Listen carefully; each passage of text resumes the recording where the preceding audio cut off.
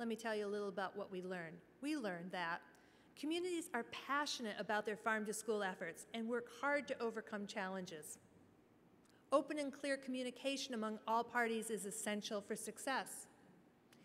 Inadequacies in local supply chains like production volume and quality, processing and storage often present challenges for farm-to-school. And USDA's attention to local and regional food systems has given credibility to local efforts. While we found on our site visits that individual farm-to-school initiatives vary widely, several common needs came up over and over. Schools told us that they need funding to support farm-to-school related initiatives and infrastructure, such as equipment for storing, processing, and preparing local products. Schools need better understanding of child nutrition program procurement requirements. Schools need farm-to-school stakeholder meetings at the local, state, regional, and national levels. Schools need better awareness of USDA efforts to support local and regional food systems. And schools need evaluations of the impact of farm-to-school on farmers, food service, and student behaviors. Let me assure you that USDA is ready to help. For our part, what did we internalize from these findings? We understand that procurement and geographic preference are challenges. During our visits, many school purchasers told us that they need clarity on how to buy food from local farms for their students. We hear what you've been saying, and I want you to know that guidance is there for you. Please check USDA's Farm to School website. You'll find guidance complete with Q&A on how to use the geographic preference option in your purchases. The option was authorized under the 2008 Farm Bill, and we issued the final rule this past April. The Farm to School report also tells us that schools want a sharper picture of the impact of farm to school efforts at the national level. In this vein, USDA's first Farm to School census survey will be coming out in this next school year. Right now, we just have anecdotal evidence that farm to school activities improve school nutrition, create opportunities for farmers, and boost local economies. Well, that's not good enough. We need a much more comprehensive understanding. As schools increasingly participate in farm to school, we need a baseline of in-depth information on farm to school nationwide.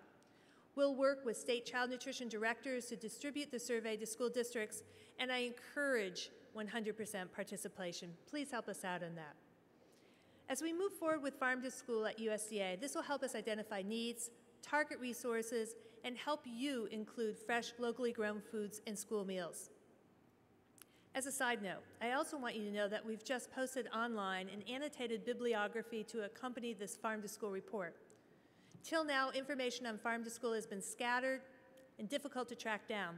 This bibliography looks at authoritative sources of information and provides solid, peer-reviewed literature on projects at all levels. I'm truly delighted that our National Ag Library is making that available to you. Taken together, these efforts will be leaps forward in the body of information that's now available on the nation's farm-to-school activities. Running parallel to this work, USDA is constantly exploring how we can do more to increase access to fresh produce for our schools. This is an ongoing and proactive effort. And today I'm pleased to announce one important result, a fresh fruit and vegetable pilot that will test a new purchasing and distribution model. This pilot is a collaboration between USDA and the states of Michigan and Florida at the request of a number of schools in those states. The schools and states are excited about it, and so are we.